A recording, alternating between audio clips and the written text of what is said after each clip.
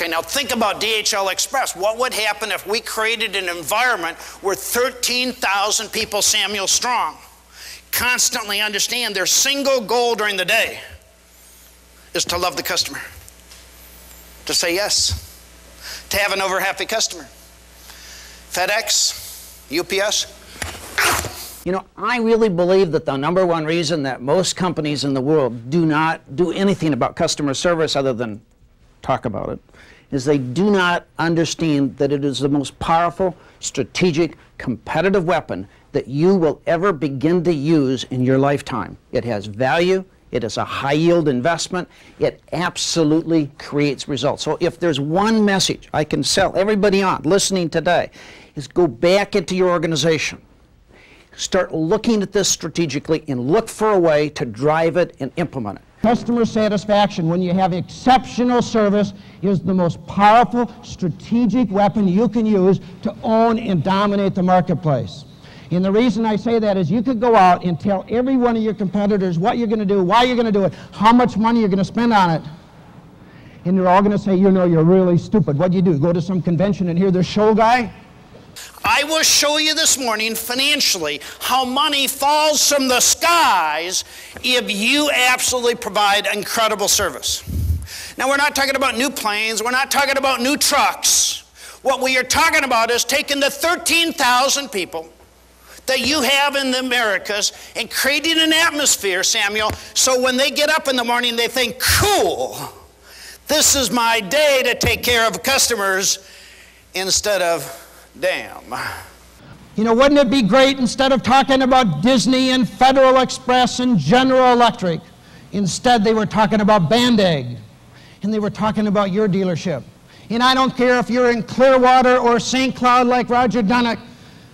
Wouldn't it be great if everybody in those market areas said, you know, there's only one place to do retreading, and that's at Band-Aid, and it's at your dealership because you understand the power and the strategy of customer service. I challenge you to put these ideas into action because they work. Thank you very much. Every business strives to get customers in their doors, but according to John Tschohl, an internationally recognized expert on customer service, employees often drive them out faster than they come in. But there's good news. Using the strategies of the Multinational Service Quality Institute as inspired by John Tschohl, your firm can gain the competitive edge. So joining us now with the secrets of a successful complaint letter is the author of The Customer is Boss, John Tschohl. Good morning, John. Good morning. Bad services, bad products all the time. When do you get mad enough, or when should you pick up and write a complaint letter? Whenever you're unhappy, for whatever reason, because you're going to do the company a favor by letting them know, and you're going to reduce your own blood pressure and by communicating to a company that you're unhappy. Good morning, John. Good morning, Lark. Well, let's talk about service. Where are we in this country? Have we gone from bad to worse? I think we have. Everybody talks about service, and if you walked up and down Main Street America, every single business says they're great at it. The problem is it's really difficult to find it. The author of this book, John Tschohl, joins us now.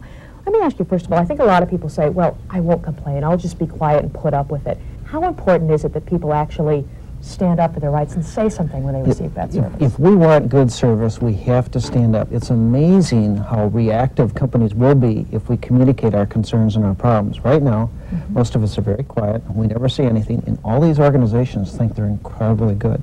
But let's join John Tschohl now, has his own company in Bloomington, Minnesota. So is what she just said characteristic of your workers? I really disagree with that.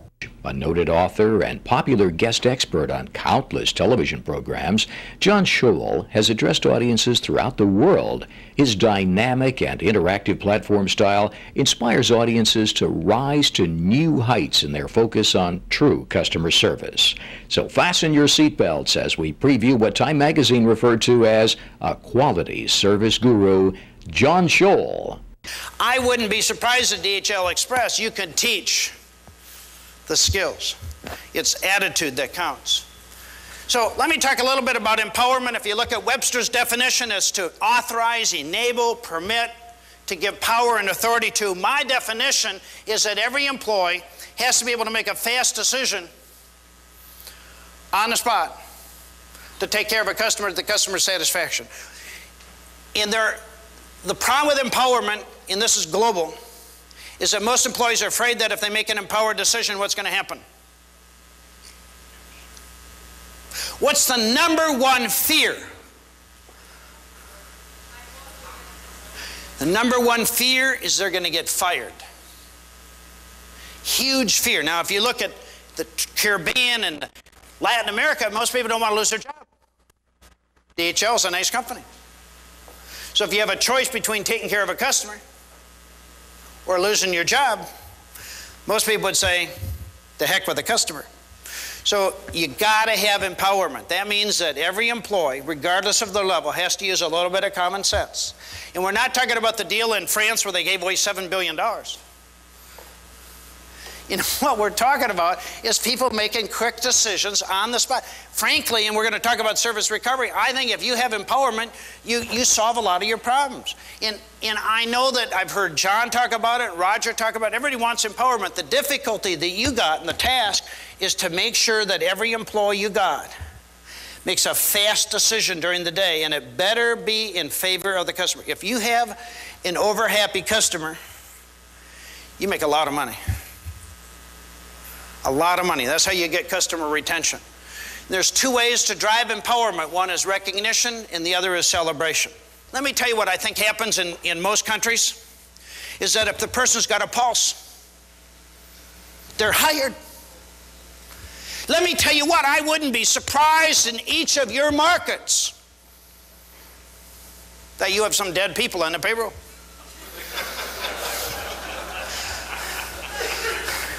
So if you're going to be more productive, we got to hire the right people, and then we got to learn to love them. And then the next step that I'm going to talk about this morning is that we got to have empowerment. Empowerment, again, means that every one of your employees has to make a very fast decision, and it always has to be in favor of the customer.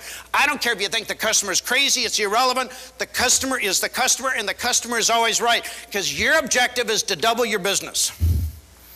Your objective should be to destroy your competition. And the only way to do that is to make sure you got empowerment. What we're talking about today in terms of customer service is a strategy.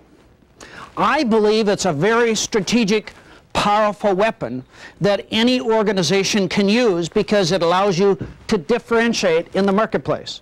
In my opinion, it has value in the eyes of the customer. It is something that has a lot of feelings to it, a lot of perception to it. And so today, as you listen to my comments, I'd like you to think about what I'm saying strategically.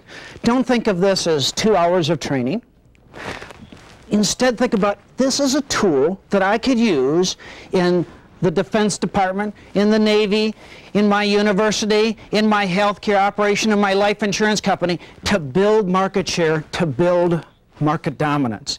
You see, the difficulty, I've been focusing on customer service now for 19 years, and we all talk about customer service, but going through the motions of providing service is one thing. Exceptional, noticeable, unusual service is another thing. And the interesting thing, no matter where I go in the world, everybody says, yeah, we're really pretty good at service. But if you would just take a moment and write down 5 organizations that you do business with in your personal life or your business life that give you awesome, mind-boggling, incredible customer service consistently. Just write 5 organizations down as fast as you can. But some of you in the audience right now are probably thinking, 5? I'm having trouble. And yet, if you think of the thousands of organizations that we all interface with, why is it so hard for any of us to come up with 5? More importantly, after today's session, what would happen if there was a survey done in your market area, in your industry, and they listed the top 5 organizations, and your organization was one of those 5? It doesn't matter if you're government, or nonprofit, or the private sector. Why can't we all be service-driven? And that's what today's session is all about. And I think Mark Jarvis from Oracle, the Senior Vice President, probably has it right when he said, our view is very simple. It's either e-business or out of business. And when we talk about eat or be eaten, we got to realize that your customers are at risk. From wherever you are, Your best customers are right now using the internet and looking for ways to reduce costs, to look for ways to find an organization that is more service-driven, that will provide a service that they're looking for. Let me give you another example of a role model, which is Amazon. Number one goal is to be the Earth's most customer-centered company. How many here have ever bought a book from Amazon or a product from Amazon? Okay, a lot of hands went up. Here's the benefit of Amazon. You can order a book. You can order a product from them at midnight. You can be sitting in your home, naked, midnight, and you can order a book or a product from Amazon. And within 60 seconds, you're going to get an email confirmation coming back. The next day, you're going to get a tracking number for where the product was shipped and how it's been shipped. That's called speed, that's called customer service, that's called technology. Now let me tell you what, if you went to your local bookstore at midnight, naked,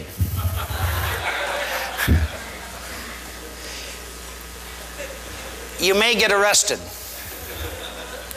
That's problem number one. I challenge you to put these ideas into action because they work. Thank you very much.